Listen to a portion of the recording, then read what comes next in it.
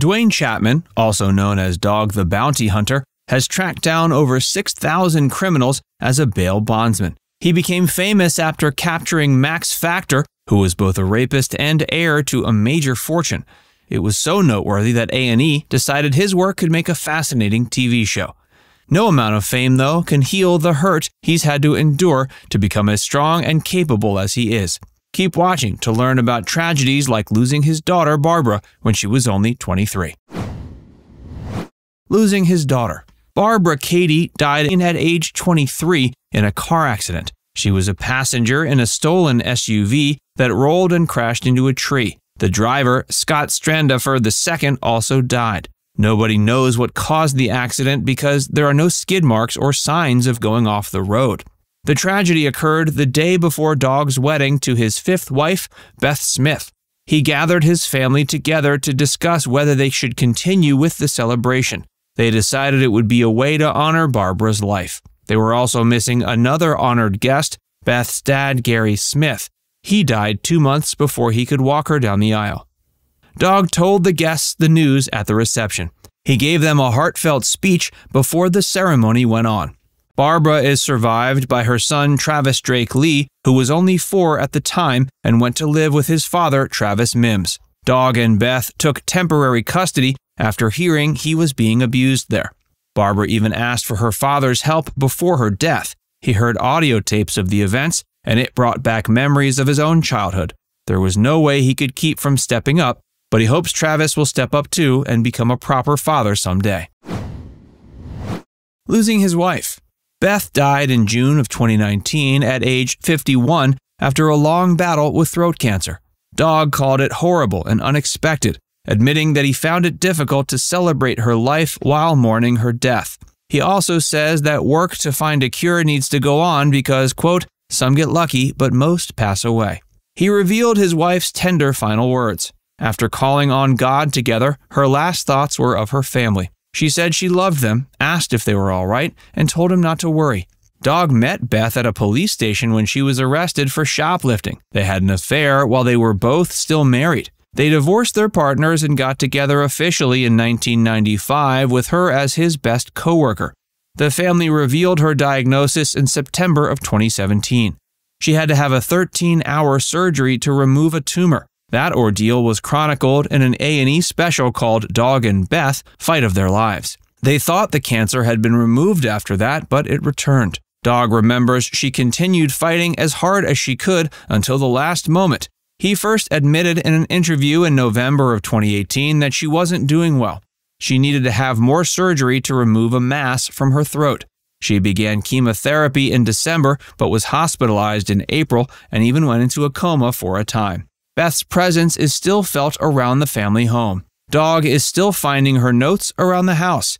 He also struggled to deal with living there without her for a long time.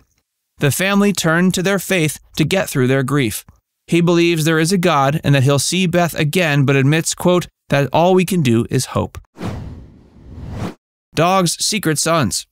Dog had his first child, Christopher Michael Hecht, with a woman named Debbie White. She was only a teenager, and it was during his wild days. He didn't know about him until Debbie died of suicide, and they were able to reconnect.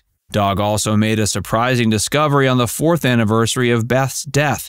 He suddenly realized he had a son named John who he hadn't known about. That solemn day was even his birthday. He made the connection when he saw a picture of the boy with his wife Jody. Dog said that the news redeemed the heartbreaking day for him. Unlike with Christopher, it isn't clear yet who John's mother is because Dog has at least 12 children. He's going to open up about the incident in an upcoming memoir titled 9 Lives and Counting. A rough childhood. Dog lived with 4 children. His father regularly beat him with a paddle and battered him in boxing matches. He revealed in his 2007 book, You Can Run But You Can't Hide, that he used to believe the abuse was his fault. It took him time to realize he wasn't being punished for some sin and still cries about it today. He dropped out of school at age 13, joining a motorcycle gang, the Disciples, and that's when he began falling onto the wrong side of the law. Jail time. Dog is now a famous bounty hunter who's captured plenty of horrible criminals who've tried to skip town and avoid paying bail. That doesn't mean he's avoided the slammer, though. He's gotten into trouble several times with his motorcycle gang, including arrests for armed robbery and other crimes. The most serious item on his criminal record came in 1976. He was 23 years old and waiting in a car when a friend shot and killed a man in a drug deal gone wrong. He says he was merely an accomplice, but he went to jail for first-degree murder. He served 5 years at the Texas State Penitentiary and was barred from using a gun or traveling to the UK. To add insult to injury, his first wife, LaFonda Sue Honeycutt, who was also the mother of his sons, divorced him and married his best friends. That wasn't the end of his illegal exploits. He later went to federal prison for bounty hunting charges after tracking down the criminal that made him famous. Losing and falling out with other children. Dog hasn't only lost one child. His son Zebediah was born to his second wife, Ann Tegnell. He died at only a month old in January of 1980. His sons Dwayne Lee and Leland walked off the show in 2012. The reasons aren't clear, but they've made up since then. Dog's daughter Bonnie has publicly accused him of being racist and homophobic. She has expressed her, quote, ever-growing disappointment, but says she's forgiven him for his actions. He issued a public apology but denied the claims and said he'd been permitted to use the N-word by his, quote, black brothers. It shut down the show for months until the network renewed it. Another child hasn't made up with him yet, and her reasons are unknown. His daughter Lissa released a memoir called Walking on Eggshells. It claims that Beth was an alcoholic and Dog was on drugs. She falsely accused him of sexual abuse because she was molested by a friend of his. She said she wanted to get away from it and the family fights, so she took matters into her own hands. Death threats. Bounty hunting is a dangerous business, and Dog almost certainly has a long list of enemies. A few of them decided to fight back with dangerous threats. He received emails in the spring of 2012, including graphic threats and references to murder, sexual assault, and his time in jail. The FBI did a full investigation, and Dog intends to prosecute the senders to the full extent of the law should he ever find them. Money and health struggles. Running after criminals every day eventually caught up with the now 70-year-old bounty hunter. He began to develop chest pains. He was diagnosed with a pulmonary embolism. Doctors told him to stay in the hospital for treatment, but he walked out. He later went on the Dr. Oz show and said he regretted it. He felt like he was a ticking time bomb and wanted to get his heart to a point where he could be around for his family. Money problems did make this more difficult.